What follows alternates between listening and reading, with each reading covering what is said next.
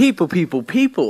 Good morning. You know who it is. It's Arsenio Buck reporting live from Vietnam. I'm ecstatic, people. I'm finally here. I still can't pretty much stomach the fact that I'm in Vietnam, but I am excited to be here. And the great thing about Vietnam is, wow, after 40 years, after the war, you still, I don't know, was I expecting to see GIs everywhere? No, no, of course not. But the fact that this is such an unbelievably beautiful city with genuine human beings after such a nasty war is just amazing. Anyways, let's get to the beginning. Now, let's go back to the beginning. Now, when I got onto the plane out there in Bangkok, AirAsia, you guys are pathetic. Come on. This is terrible. Listen, first of all, I don't like flying in small planes, and I don't know why an international flight has such a small plane, although I understand that Vietnam's only an hour and a half away, but that is pathetic, AirAsia. Number two, you had crumbs all over the floor. The carpet in the walkway was all ripped up. There was crumbs on the seats, and I had the most annoying, ignorant Vietnamese passengers sitting next to me. They were like a couple, but I don't know, probably a newlywed couple. I have no idea. But I had to start saying to myself, Arsenio, relax. Don't do anything stupid. Don't cuss them out. Don't do that. Just talk to the flight attendant. She walked down the aisle, and I said, listen, I need to leave or I'm going to fuck this guy up. It got really nasty. It escalated real fast, okay? But other than that, I walked to the back towards some Russians in the back and just tall, tan skin, blonde, blue-eyed, just beautiful women. But I sat there instead, and honestly, this descending was like the worst descending of all time. Because, we were just kind of being brushed in the wind. That really, really pissed me off. Because when you're in a smaller aircraft, like, for instance, when I took Singapore Airlines to Bangkok, it was wonderful. The A380 is a monster. I didn't feel any turbulence whatsoever. But when you take a smaller aircraft, it is subjected to being thrown in the goddamn wind. So here we are, tossing and turning. See, black people, we don't even like to fly. Okay, well, I mean, if we fly Singapore Airlines, okay, that's better. But, or Emirates or Qatar, or just a monster piece of aircraft. But flying in these passenger planes like I did Hawaiian Airlines one time, that was the biggest disaster of my lifetime. Because when they're descending, it's just like you're going 400 miles per it's like you're going 400 miles per hour in a goddamn car. Everything is shaking. It's like I don't even know how to explain it. It's kind of like using the afterburners in a jet. Okay, you're holding on for your goddamn dear life, and of course everyone else is fine. But man, I'm over here just freaking out like, oh shit. And this guy, he did like a full 360 turn. So we're literally, and listen, there are no clouds in the sky. Can you imagine if there were clouds in the sky? This would be the worst plane ride ever.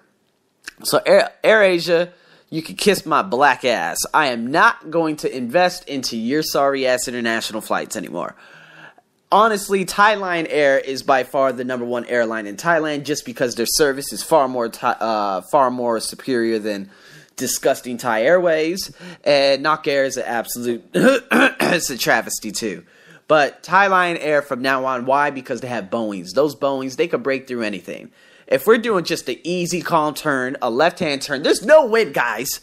There was no wind in Ho Chi Minh yesterday. Can you imagine if there was just a little bit of wind and some clouds? I remember we went through probably clouds for about 7.3 seconds. Goddamn plane, it sounded like it was going to just come apart. Pathetic. I'm done. AirAsia, you have lost all your goddamn marbles.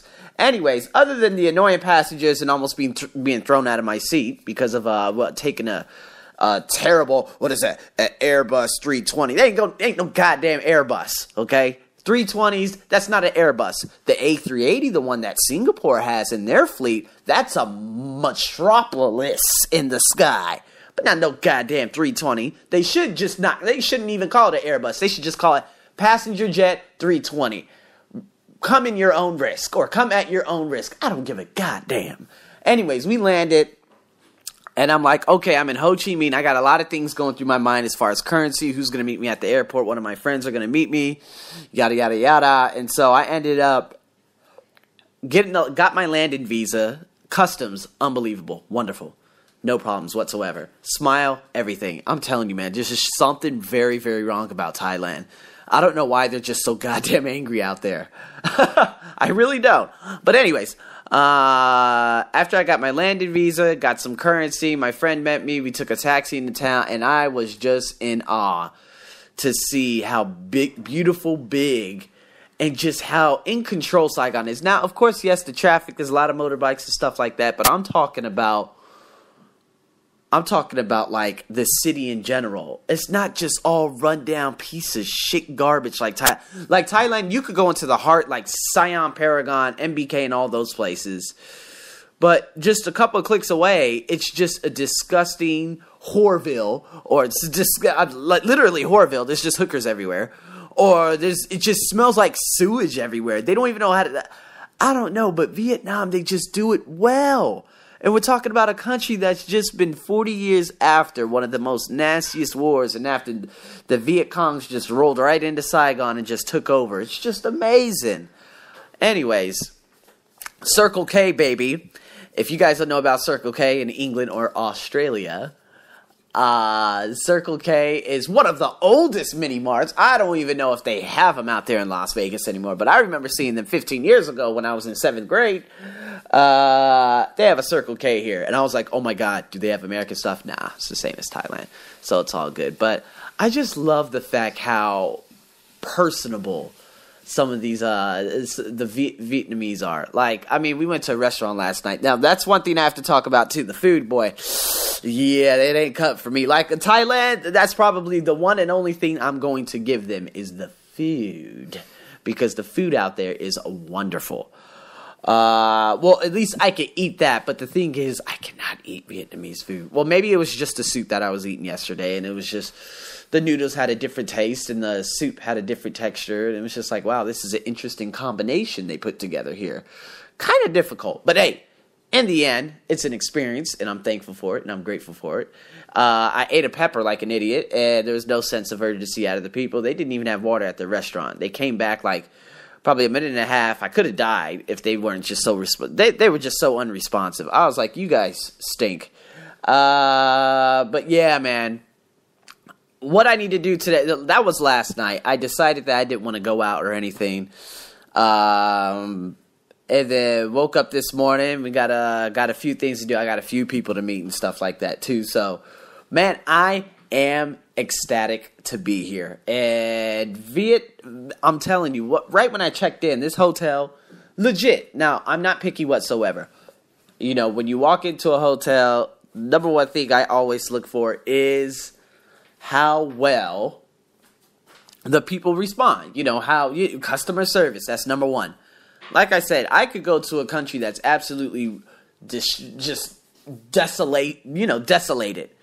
Right? But if they have quality customer service or just quality people, I'll choose them any day over Thailand. Because Thailand, one thing, I mean, is it even as clean as Vietnam? Absolutely not. Absolutely not. And the thing is, the Vietnamese people are so far more ahead of Thai people in terms of accepting people.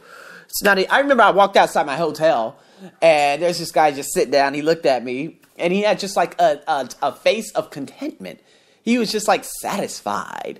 I was like, that's cool, man. You know? And I remember I was walking, and I walked past this coffee shop. This girl kept looking at me. Didn't really make anything of it because she was across the street. But I'm looking at everyone. And the thing is, man, everywhere I go, I don't exist. You know? It's just people just mind their own business. It's not like Thai people who like literally have to just stare at you or jump out of the way or they're fucking ignorant. You know, it's just crazy because in Thailand, I could be walking, and right after I'm done walking, well, not done walking, but while I'm walking, somebody would see me and literally jump out of the way and say something. That's how ignorant Thai people are, straight up. You know, they have not gone out and they think their country is unbelievable, but it's on the verge of, I'm not even going to get into those details because this is my vacation. I don't give a fuck about Thailand. Anyways, but Vietnamese people, I already knew that they were far more better than Thai folks. And of course, within 4 hours of being in Vietnam, I pretty much just proved that right off the back, you know. So I'm like, you know what? Thank you. And it's funny because a couple people looked at me, and I don't know. I think they think I'm Eddie Murphy. I don't know, man, because they look at me, and then they kind of smile, and then they talk to their friends, and then they start pointing. And I think it's something about, like, they probably think I'm a star. I don't know. But anyways, man, I am happy. And, you know, it's great because right outside my hotel, there are these monster towering trees, like being in Long Beach, California, or like being anywhere in Southern California, where you got these palm trees that are so massively high. And so right outside my hotel, if you guys want to see pictures, go on, check me out at AJ in Thailand, okay? At AJ in Thailand is my Twitter. You can check some of those pictures out. Check some of them out. Check some of them up. What the hell? Yeah, check some of them out. And these trees are just beautiful. And they're just like, they're right on the side of the road. And then you got all this traffic going by and stuff like that. And, oh, it's just such a beautiful corridor. I got to take a picture today. Like right in the middle of the street. I'm going to snap one. But, yeah, like I said, the motorbike and the traffic, I mean, people say traffic jam is pretty bad, but the thing is, the traffic jam involves motorbikes, mopeds, right? They don't involve cars. When they involve cars, it's just a standstill. It's a goddamn gridlock. But with motorbikes, it keeps easing. So, I mean, people think the traffic is really bad, but not necessarily. Pollution, not necessarily, because they don't have Sontails. Sontails like a little carriage, I wouldn't say a carriage, but just imagine a pickup truck with a little thing in the back where people could sit. Now, with those trucks and with these old-ass buses in Thailand and with some of the, just all buses in general, they blow out some of the most disgusting black smog. I remember just yesterday, I was running down the goddamn corridor. Well, not down the goddamn corridor. Down the street, and I swear, this nasty bus, I was going to flip him off if I had the opportunity. I just didn't know that he was blowing that type of smoke out of his goddamn bus.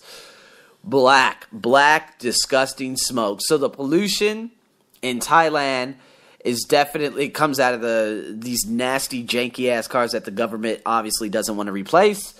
But the thing is, when we were coming into Vietnam, man, that was some ugly-ass pollution. Was it worse than Thailand? I think so, a little bit. Flying in, yes. But when we actually got to the ground level, I could see blue skies and stuff, man. So, it's like, is it actually, you know, I don't know. But with that being said, people, I am supposed to be recording this Jack Canfield theme, but I need to get my morning going. It's like 6:45 right now. I didn't